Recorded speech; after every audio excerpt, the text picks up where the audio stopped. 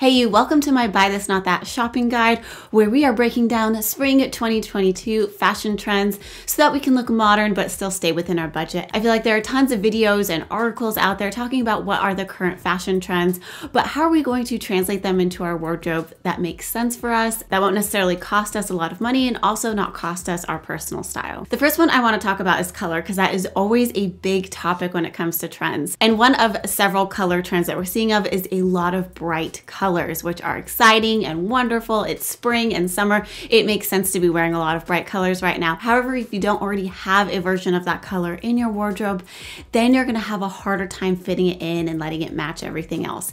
If you have a mostly neutral wardrobe, then it's probably going to be easier to add in some other colors. But are they going to be ones that you pull from and wear often and get a lot out of? So if diving too deeply into color is a little daunting, or maybe you're not ready for that, I would prefer to go for the trend of the all white. Wearing all white head to toe. It's like the warm weather version of an all black outfit, but we're definitely seeing that as a trend this year. And so if I can wear something that I may have already would have worn and look trendy doing it, all the better. White is also one of those staples that is likely already somewhere in your wardrobe, maybe not, but it's in a lot of wardrobes already. So just making sure you have a couple outfits that you could just put all together in white and you're good to go. The other color we're seeing a lot of is the color green. So again, if you have a very saturated green, or if you found a particular tone of green as something that you have a lot of already in your wardrobe, then lean into it, get a lot more green, stock up. It's gonna go with everything you already have. However, if you don't have a lot of green, I would stick more towards those neutral, muted greens, whether that's a sage green or an olive green. Sage green is gonna read a little bit more spring, more summer, but at the same time, olive green goes with any season. It's a very versatile neutral. Green is honestly one of those colors that certain shades are gonna look dated in a few years. So as this green shade is coming in and you're gonna see it all over everything, be really picky about which ones you're choosing. However, if there is one that you just love and you know it's super trendy, then maybe picking it in a handbag or even a shoe is a nice way to add a pop of that trend, but knowing that it's probably going to get phased out eventually. When it comes to looking up what spring trends are really big right now, I feel like every year we are always talking about our hemlines on skirts and dresses. And this year, I feel like we're getting pulled in two very different directions.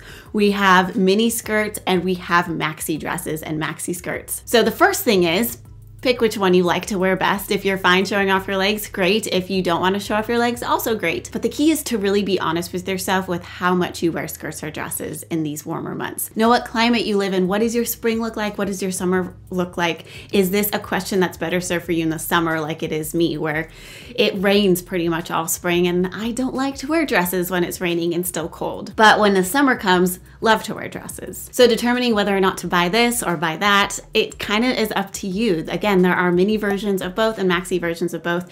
And is this the right time for you? Even if you want to, are you actually going to wear it? Next trend I want to talk about is jeans. And I feel like there's a lot to unpack here. We're seeing lower rise, we're seeing some darker washes. And when it comes to rise, pick the rise that fits your body. If you have a longer torso, a higher rise is going to work better for you. If you have a lower torso, a lower Did I say that right? If you have a shorter torso, a lower rise is gonna work better for you. Basically, you just want it to come up to about your belly button-ish. I don't think rise is somewhere where you should be looking to add a trend. I'm not loving the dark wash with the over embellishment look right now. It's a little out there, it's a little loud. Again, I'm more of a neutral lover. All of my colors in my palette are neutrals. So adding all of these bright colors for me is just feeling too trendy and it's not feeling genuine to me. But what I would buy instead is definitely making sure you have light wash jeans and white denim. Again, you can do that all white outfit. But when picking out those denims, I would pick a looser look. We're definitely seeing more straight leg jeans, flared jeans, bootleg cut. Even if it's taking a high-rise jean and going a size up and wearing it a little bit lower on your hips, that is going to give you that look of just that loose, relaxed denim feel that is still really on trend right now, but it's not so far into the trend that we're doing a lot of bright colors on our jeans that may or may not work with things we already own. And the reason I like these looser legs and looser fits so much better is because it actually works better with the platform trend that we're seeing a lot in shoes.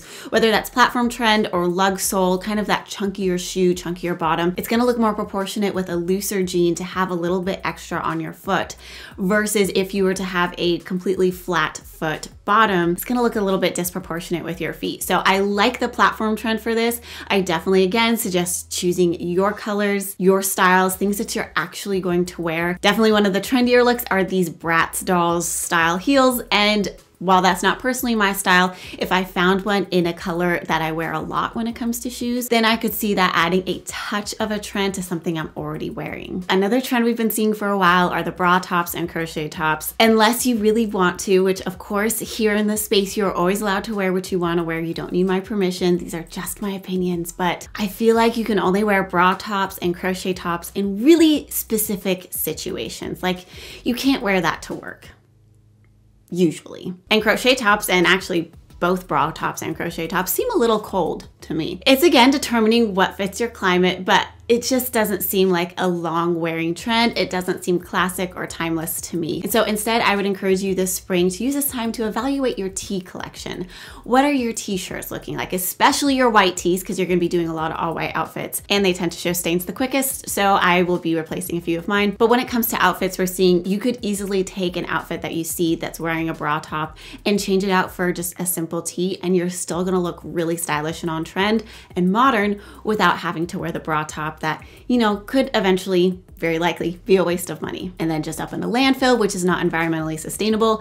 And then you really don't know what your style is. If your style is already wearing bra tops and crochet tops, whether they're in or out, fine, you do you. Another color trend we're seeing a lot that I'm loving is the all one color look. So we're seeing a lot of this in the bright colors. Again, if that bright color is not in your wheelhouse or you don't feel like you're gonna wear it all that much, go ahead and pick one of the colors that is in your wardrobe. If you've watched my videos about finding your style before, you should have about 4 or 5 colors that you can pick from that are like, this is my color, these all work together. So if you have one of those colors that if you just bumped up the saturation a little bit, then that works fine, because then you can still put one color outfit together. But instead, I would kind of skew more towards just having 3 all one color outfits.